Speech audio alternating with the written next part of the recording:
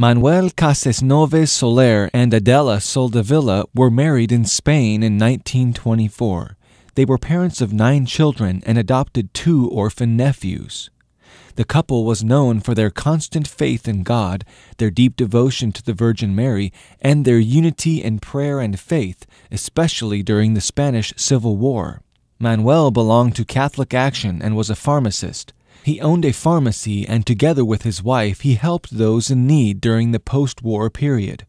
Manuel died in 1958 at the age of 54. Adela lived 30 more years and died in 1988 at the age of 82. Their cause of canonization is underway. They are the first married couple from Valencia, Spain to be considered for sainthood.